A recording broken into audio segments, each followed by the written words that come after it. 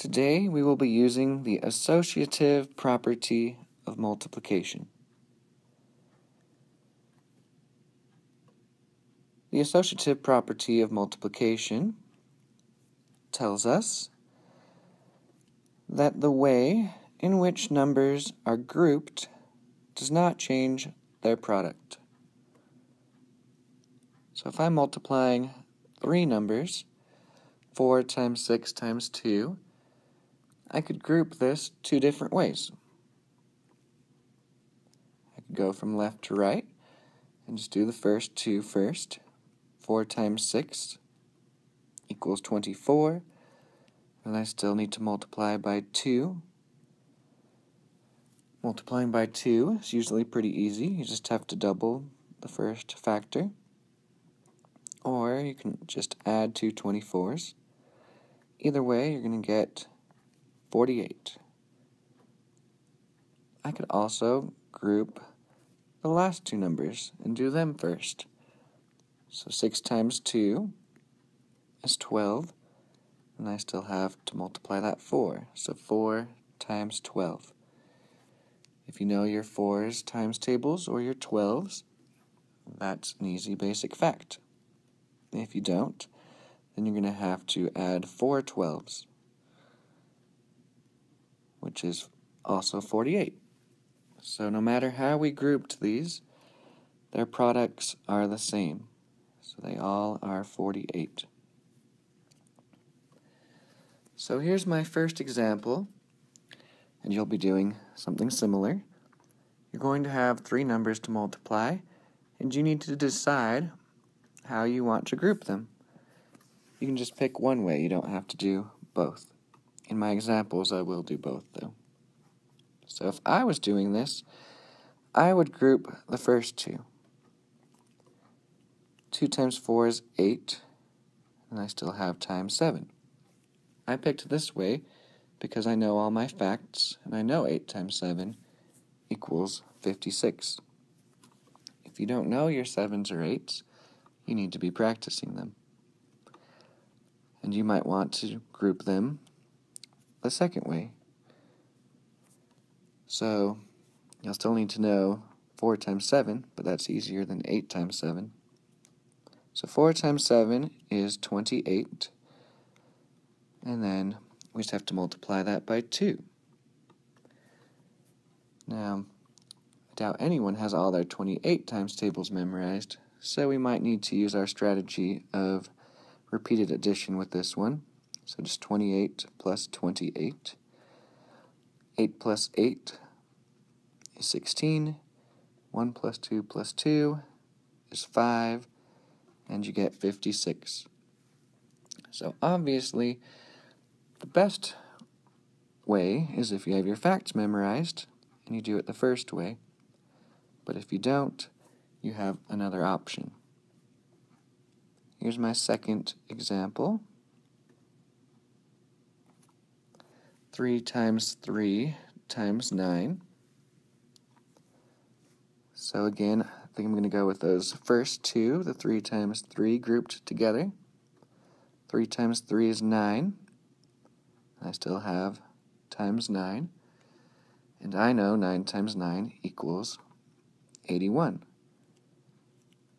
If you grouped them the second way, we would do 3 times 9 first, which is 27. And then we still need to multiply that by 3. And I'm going to do a repeated addition. 3 7s is 21. And then 4 2s is 8. So no matter how we group them, our product is still 81. You'll also have a problem like this, where you have the product, but you're missing one of the three factors. So I have 4 times something times 2, and it equals 24. So I'm going to take the two factors I do know, and I'm going to multiply them. So 4 times 2 is 8, and I have a number I don't know yet, and it equals 24. So I need to figure out 8 times what equals 24. So I know 8 times 3 equals 24. If you needed to, you could also use repeated subtraction. You could do the 24 and then subtract 8,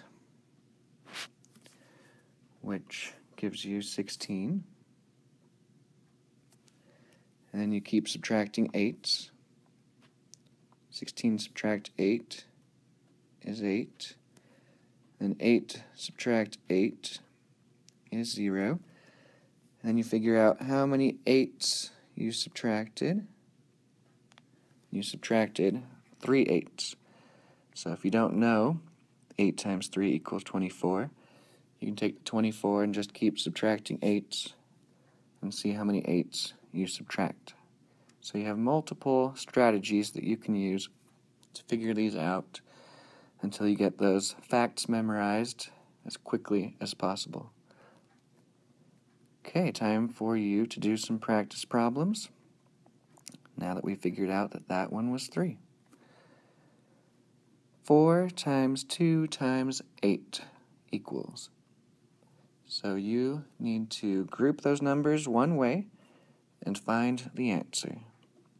Unpause it when you're ready, and we'll check it, and I'll do it both ways so you can see it no matter which way you got. Okay, so I would group the first two. 4 times 2 is 8, times 8, and I know 8 times 8 is 64. You may also have done it this way.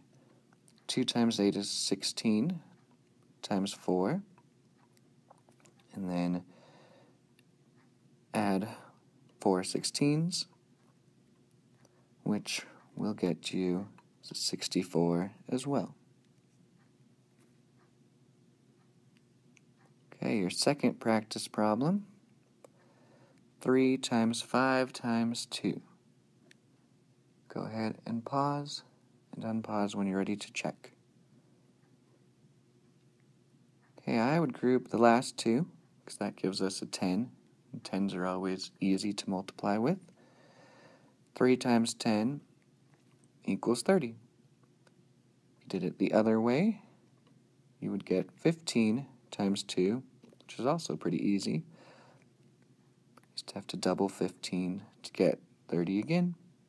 So no matter how we group them, their product stays the same. And then one practice problem where you're missing one of your factors. Go ahead and pause. Okay, we take the two factors we know. 2 times 5 is 10. And we multiply 10 by something to equal 40. I can tell by looking at it that it's 4. If you can't tell by looking at it, you could take 40 and subtract 10 4 times. Okay. Here are the problems you'll bring and check in class tomorrow. It's number 1, 2 times 2 times 8. Number 2, 5 times 4 times 3. The third one, you have 3 times 2 times something will equal 18. Good work today, and we'll see you tomorrow.